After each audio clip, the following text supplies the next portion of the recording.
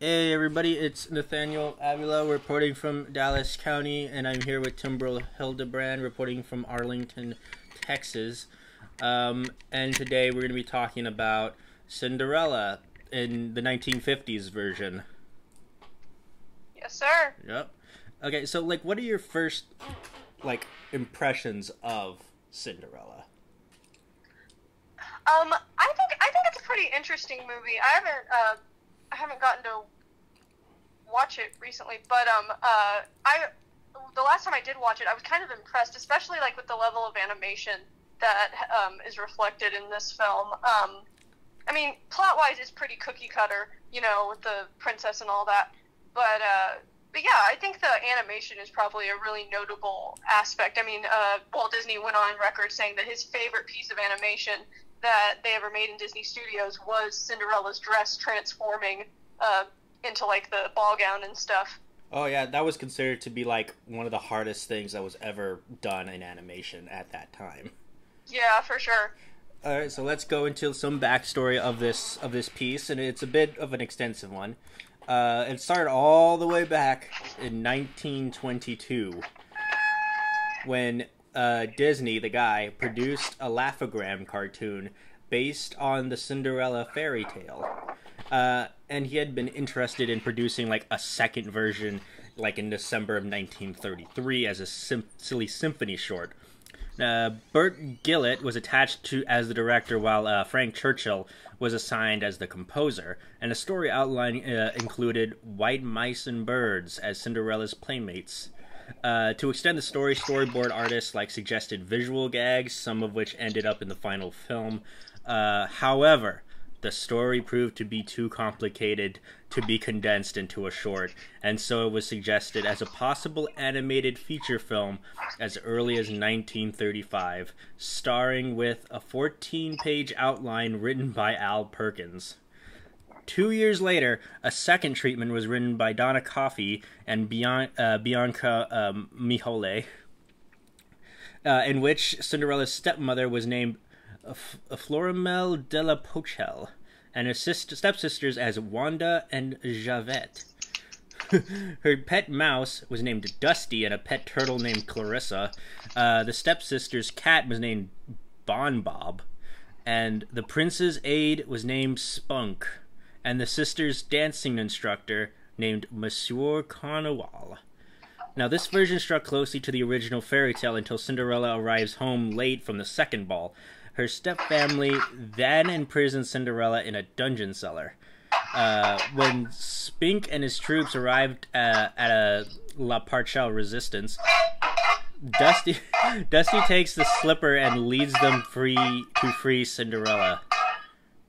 Now, by 1943, Disney had assigned Duck Humor and Joe Grant to begin work on Cinderella as a story, as story supervisors had given preliminary budget of $1 million. However, by 1945, the preliminary story work was halted during the writing stages of Song of the South, which is a movie that I never heard of and Disney hasn't heard of.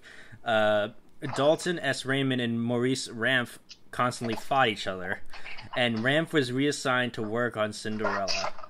In his version, Cinderella was written to be less passive character than Snow White, and more rebellious against her stepfamily. Ramff explained that his thinking was that you can't have somebody who comes in and changes everything for you. You can't be delivered it on a platter, you gotta earn it. So, in his version, the fairy godmother said, "It's okay till midnight, but from then on, it's up to you. I made her earn it." This is him talking. And what he said, when she had to do to achieve what it was to rebel against her stepmother and stepsisters and to stop being a slave in her own home. So I had that scene where they were ordering her around. She throws the stuff back at them. She revolts, so they lock her in the attic. And he said that he didn't think that anyone took his idea very seriously. But in spring 1946, Disney held 3 story meetings that subsequently received a treatment from Ted Sears, Homer Brightman, and Harry Reeves, dated March 24th, 1947. In the treatment, the prince was introduced earlier in the story, reminiscent of Snow White and the Seven Dwarfs, and there was a hint of a cat-mouse conflict. On May 1947, the first rough phase of storyboarding was in the process, and an inventory report of that same month suggested a different approach with the story. Largely, though, the animals in the barnyard and their observations of Cinderella's day-to-day activities. Following the theoretical release of Fun and Fancy Free, Walt Disney Productions' bank debt declined from $2.4 million to only $3 million. Around this time, Disney acknowledged the need for sound economic policies, but emphasized to the loaners that slashing production would be suicidal.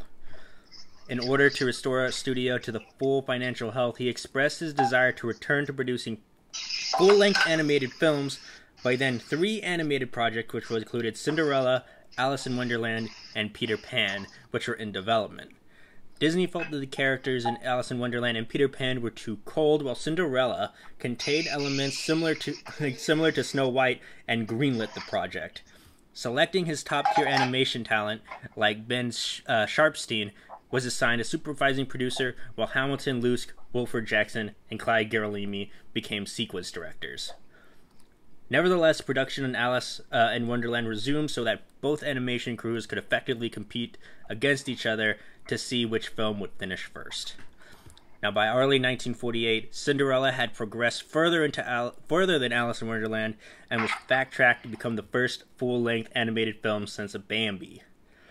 During a story meeting on January 15th, 1948, the cat and mouse sequences began to grow into an important element in the film, so much that Disney placed veteran story artist Bill Peet in charge of the cat and mouse segments. By the late 1940s, Disney's involvement during production had shrunken noticeably. He was occupied with trains and the filming of Treasure Island. The directors were left to exercise at their own judgment more on details. Although Disney no longer held a daily story meetings, the 3 directors still communicated with him by mailing him memoranda, scripts, photo stats of storyboards, and acetates of soundtrack recordings while he was in England for 2.5 months during the summer of 1949. Now, when Disney did not respond, work resumed and then had to be undone when he did. In one instance, when Disney returned to the studio on August 29th, he reviewed Luske's animation sequences and ordered numerous minor changes as well as significant reworking of the film's climax. Now, production was then finished by October 13th, 1949, thus ending the tale of Cinderella. Wow. Yeah, it was like a lot of stuff was going on. So, like, what do you think of that, like how it plays into the actual film? I mean, I guess it worked out, you know, like the film did really well and it still kind of holds up to the test of time, so I'd say it was worth it, I suppose. Mm-hmm. Yeah, like, how would you compare the character of Cinderella to the character of Snow White? Because they were oftenly compared against each other. Yeah. I mean, I'd say they're pretty different. I feel personally like even though that Cinderella has a fairy godmother and Snow White didn't have that, I feel like Cinderella is a more interesting character personally. She seems like she has I don't know, I guess because she grows up like with her, because you know obviously the stepmom didn't like Snow White and all that. Right. But like we didn't really see the two of them interact. Like with Cinderella and her stepmothers and stepsisters, we see how awful they are to her. So that makes us empathize a little bit more with her. So I think it makes her a little bit more of an interesting character because we see her hurt a little bit more and see how she kind of just puts up with all the crap that they put her through. Right. Yeah, so I think I'd say she's a more interesting character personally. Right. Yeah. Yeah, like... But yeah, there are some similarities, I suppose. You know, they're both kind of like the secret beauty who's hidden away by their awful parents, that sort of thing. Right. Like at the end, like the end of the original fairy tale where the birds would just... Well, I think they blinded the stepsisters. Oh yeah, they pecked out their eyes. Yeah. They changed that part because it needs to be Disney friendly. But they did show that scene in the film Into the Woods. Yeah, I did see that. Yeah. Yeah. So, like, what would you say to people that Cinderella perpetuates a sexist narrative that a woman needs a man in their life to feel valued? I mean, honestly, if anything, I don't think Cinderella. I mean, like, yes, it has her like seeking to get married and stuff like that. I think that's kind of a silly thing to say because it's an old story. You know, and it is a fairy tale, and a trope in fairy tales is for the princess to end up with the prince. Mm-hmm. And so, since it's an old fairy tale, it's going to follow that trope. And also, it came out in the 50s, and the 50s, you know, their storytelling techniques tended to fall more under that trope also. So, I mean, I wouldn't necessarily say it was sexist. I'd just say that, like, it's a fairy tale, you know? It's make-believe, much like, you know, the fairy godmother is make-believe and whatnot. So, I mean, I wouldn't say it's really sexist. I mean, it's just a fairy tale. Now, like, do you ever thought about why after midnight, the glass slippers stayed, like, in reality and everything else just went poof? Oh, yeah. I guess I never thought about it too hard, but yeah, that's something worth thinking about, I suppose. Yes, that might be a little bit of a plot hole. Yeah, I mean, like, but then again, how else are they supposed to identify Cinderella? Yeah, I will say that, like, newer versions of the story have probably made it a little bit more realistic, because it is kind of ridiculous to think that he wouldn't recognize her face or anything. Yeah, like, speaking of which, what do we think about, like, the the prince's father in this film, who basically is like the catalyst of the entire film? Oh, I enjoy the prince's dad. I think he's fun. I think some of these early Disney films had really interesting, like, before they started the trend of, like, killing off all the characters like parents. I found, like, some of their, like, in Sleeping Beauty and this movie, like, the king characters are quite fun.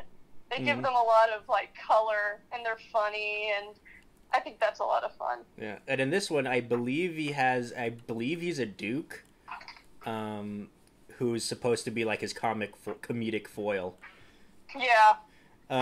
So, like, the biggest motivation that goes on for the entire film was that the king wants grandchildren. Yeah. That's his driving force. That's why the ball takes place. That's why all this stuff happens. And speaking of which, what do we think about the stepsisters in this film? I believe their names are Anastasia and Drizella. I think they're interesting enough. I mean, they're kind of what you would expect. I think they make them a little bit. They kind of gave them their own color by making them a little bit goofy and not so evil, you know. Mm-hmm. So that was cool, I thought. I think they're funny. I know in the sequel, in Cinderella 2, the movie that everyone watched, they were given a little bit more personality, especially, I think it was Anastasia. I believe so. Yeah, who, you know, ends up, like, falling in love with a baker and then marries him. Yeah, I heard about that. Yeah, and I think that's a lot nicer narrative. Because I like it when at the end where the bad guys become good guys. Yeah, that's fun. I like me a good redemption arc. And what else? Like the character of Lady Fontaine, who's a stepmother, who basically became like the trope of the evil stepmother, and that stepmothers are evil. Yeah. So what do we think? Because she's like the main antagonist. How is she as a villain? Oh, I think she's a great villain. You know, it's the same voice who did Maleficent, I believe. And that really reads like they make her a very interesting character. I think just because she's so cool and collected, that's what really makes her kind of terrifying and effective. Like, because she's just scary. Because she just commands a room with just a single word. And then she makes Cinderella do chores. Oh no! Yeah. The world was gonna end, and like. So like, let's move on to like the other characters, mainly the animal characters, especially the characters of Jacques and Gus. Oh, I love them. They're awesome. Who's your favorite, Jacques or Gus? I like Jacques because he's a real take charge kind of guy. I think that's fun. I like how they speak in this weird English dialect. Yeah. So, and then also they have to like there's this like a bunch of sequence with the character of Lucifer, who's the cat. Yeah. And do you think the cat is bad because he has the name Lucifer? Well, it definitely doesn't help. Like, my name might be Lucifer, but I'm actually a good guy. Yeah, you just don't do that. What was that? You just don't do that. Yeah, I'm gonna name my kid Badman, evil Badman. So like, so yeah, like, what do you think about their sequences in this particular film? Oh, I think it's fun. I think it's very characteristic of, the Disney movies. They always kind of have like they sometimes have a subplot for the animal characters and whatnot. So yeah, I enjoyed it. I thought that they made at least they gave them stuff to do. So stuff that pertained to the plot of Cinderella. So I think that worked. Right. So, like, do you think that this film has, like, some kind of message about classism in any way?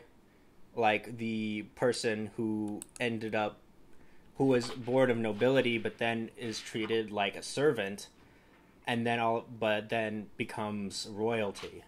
Like, this kind of shift in class with the character. I mean, I don't know if I'd necessarily say it really makes a commentary about classism, because, I mean, it doesn't really look into that, because, I mean, she still ends up being rich at the end, and the prince and the king aren't necessarily villainized in any way for being kind of like the top of society, so I wouldn't say so. I'd say the story's a little bit simpler than that. Right. So, like, what is your favorite song in this film? I honestly really like the song that the mice sing when they're trying to help Cinderella make the dress and stuff. I really like that one. You know, the one where they say Cinderella, Cinderella, something, something, something, Cinderella. Yeah, I like that one. My favorite. Kind of weird. Like, Cinderella's song isn't necessarily my favorite. But yeah. My favorite song was Sweet Nightingale, but not the one... Honestly, that's probably my second favorite, but the part where the stepsisters are singing. Yeah, that's what I was going to say. Not the one that Cinderella sings, the one that the stepsisters sing. No, I do think that one's a really nice song for her, too. Mm-hmm. Like, do you think she's the Nightingale? I guess. I mean, I can't think of anyone else. But, like... What do we think about... Oh, let's talk about the Fairy Godmother. Is one of the most iconic characters in this film. Oh, yeah, I like the Fairy Godmother. She's a lot of fun. I enjoyed that they gave her a little bit, like, of a goofiness. It makes her a little bit more fun than her just being, like, this all-knowing sage or something like that. Mm-hmm. Do you think that Cinderella was able to, like, earn her spot into, like, moving on, or like to become like the to get with the prince, like, or was she just given it to her by the Fairy Godmother? I mean, I think it's kind of like this idea that, like, since she's like put up with all this crap and she's still shown kindness to her step siblings and step family, and you've kind of like dealt with all that stuff, that's sort of like she's sort of being rewarded for the persecution that she's kind of suffered. So, like, you're saying that she suffered enough, and that this is what, like, basically is her reward for being, treated poorly, but still not being mean. That. Yeah, like, I don't know, like, in real life, after being treated like that for such a long time, would that make you like an angry, bitter person? Well, I will say I'm probably not on the same wavelength as Cinderella. She's got more patience than I think I would have with the step siblings and whatnot. Would you be all like slap in the back of the head? Goodbye. I might not hit them, but I definitely wouldn't have as good of an attitude as she had about it. I'll tell you that much. Yeah, I probably would too. Would you be all like yell at them and stuff? Oh, yeah, I'd probably explode, honestly. Oh, snap. But yeah, I mean, Yeah, that's pretty much like the entire like that's basically what Cinderella is about. And what about like the transformation sequence where the horses transform into humans and all these different animals turn into humans? Do you think that that's kind of like an odd thing to do, to give a like an animal human sentience and then just rip it away? That's a little strange. But then, since they were already pretty anthropomorphic, it's not as weird. Okay. But now like they're like, oh snap, what is death? What is life? I don't know. I think they were already pretty aware of how death works, given that they ran away from the cat and all that. But yeah, but now they're thinking about like what comes after death. Oh, I don't know. Well, like yeah, things like that. But it's one of those things that you would see in a BuzzFeed article, be like the dark side of Cinderella. Boom, boom, boom, boom, boom. Like, yeah, that's what BuzzFeed likes to do. That. Yeah, the dark side of some random thing, and it's really just like something so benign. Like, oh my gosh, Pinocchio drinks alcohol. Oh my gosh. And I'm like, yeah, I know, it's in the movie. And oh my gosh, they play pool, which is bad for some reason. Well, if you watch Music Man, it is. Oh no, I've never seen Music Man. Oh. Is that a musical? That's part of the movie. Okay. Like, all right, like, what is your favorite character in this film? Is it still Jacques? Honestly, the stepmother might be my favorite character. Oh, because I snap. just think she's really interesting. I think out of all the characters, like, she's the most interesting, even though she's evil. Okay. Would you be like, is she one of like the most interesting villains in the Disney pantheon? I wouldn't say she's one of the most interesting, but I would say she's definitely one of the first. Like, her and Maleficent are definitely one of the more interesting Disney villains. Right. Do you think like her character basically made like gave step parents a bad rep? I mean, that story's really old, so I mean, it might have, but that's always kind of been the stereotype when it came to like literature and stories in general, that like the step parents would be real mean and stuff like that. Yeah. So I don't know if you can necessarily only attribute it to her. Right. And plus, like, I mean, there's some step parents that are all like, you could come to think of me as your dad. You just It's gotta... it's definitely not always like that. Yeah. Be like, come on, Bucko. You can like, I'm not planning on replacing your father. We're gonna make new memories, like stuff like that. Yeah. So, like, what are your final thoughts of this film? I think it's a good movie. I think it's a very good example of some of the stellar stuff that Disney came out with early on, especially in regard to animation. Story-wise, yes, it's fairly formulaic. It's what you would expect from a princess movie. But definitely, but I still think, what I do think is interesting about even, like, the earlier Disney films is that they gave the story itself a little more character. Maybe not you didn't really see it in their leads, but in their side characters. Like, that's where you saw their real creativity come out. Because, like, obviously we all know about Cinderella. Oh, she's pretty, her step-siblings are mean, woe is her, boo-hoo. But, like, people like the king or his duke or whatever, they're these completely new characters. Or the mice, they're completely new as well. So it's kind of interesting to see how they're using their creativity to make the story more colorful by putting in these different characters. Yeah, like, that's one of the things that I've heard in terms of, like, storytelling, is that you make the main character, the main protagonist, very bland, and then you surround that character with a bunch of more interesting characters.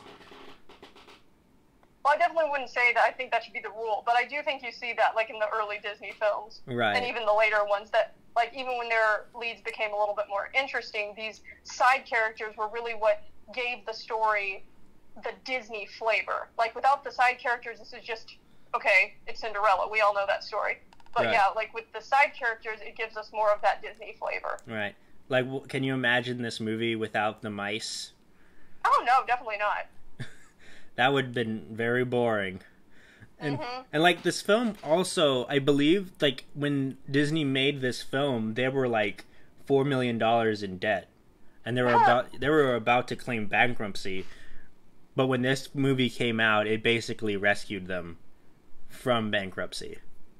That's pretty awesome. Yeah, because before that they made Pinocchio, Fantasia, and Bambi, and all three of them bombed. That's funny. Yeah. I didn't know that. Yeah. Also, World War II didn't seem to help. Oh yeah, that probably hurt just a little bit. Yeah. So, what did you think about the song Bippity Boppity Boo, which I believe was nominated for like a Golden Globe or an Oscar? Oh yeah, I like it. It's a cute little song. I mean, it's a nonsense song, but it's fun.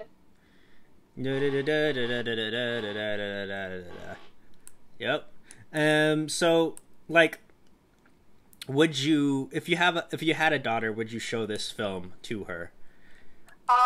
Yes, I've heard this kind of talk before. Well, no, I think it is important to kind of like for, parents to discuss with their young daughters, like, this is make-believe, this isn't how love actually works. You have to invest in a person and stuff like that. Like, it's obviously not as simple as this, but, I mean, I wouldn't have a problem with my daughter watching it, because it's make-believe, the idea that you could fall in love overnight is just as much a fantasy as, a dress materializing out of sparkles, Right. That's kind of the way I see it. If you see it on the same level, then it's fine. Right. And like it's all pretend. Right.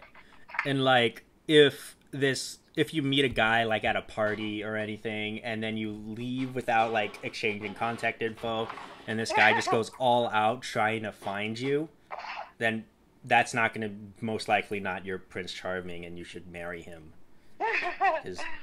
Yeah. I don't know. That sounds kind of creepy to me. Yeah, me too, honestly. So like yeah, like stuff like that. I mean, it's like a product of its time for sure, and the world does like change, and people see things in a different light. But that doesn't mean we can't enjoy these things as long as we know like the context around them. Well, yeah. I mean, again, it's just a fairy tale. Mm-hmm. It's not supposed to be true to life. That's why I think you shouldn't take a movie like this too seriously. It's a movie, and it's a make-believe sort of fantasy. Exactly, yeah. So yeah, that's Cinderella. What rating would you give it? I'd give it like a 7 out of 10, maybe 8 out of 10. I would give it a 9 out of 10. Cool. Because I'm very generous. I'm like the you're like the Simon Cowell, and I'm like the not Simon Cowell guy. I'm the guy who's not him. So, would you recommend this film? I mean, I guess, yeah. I would too, as long as you like do like a little like commentary before it, make sure that everyone knows that this is not real. It's fantasy, and it's like an hour long. It's like an hour and 16 minutes long, so it's not like a huge chunk of time. All right, so that's Cinderella for you. So that's that. You can check it out on Disney Plus and all that kind of stuff. All right, bye. Bye.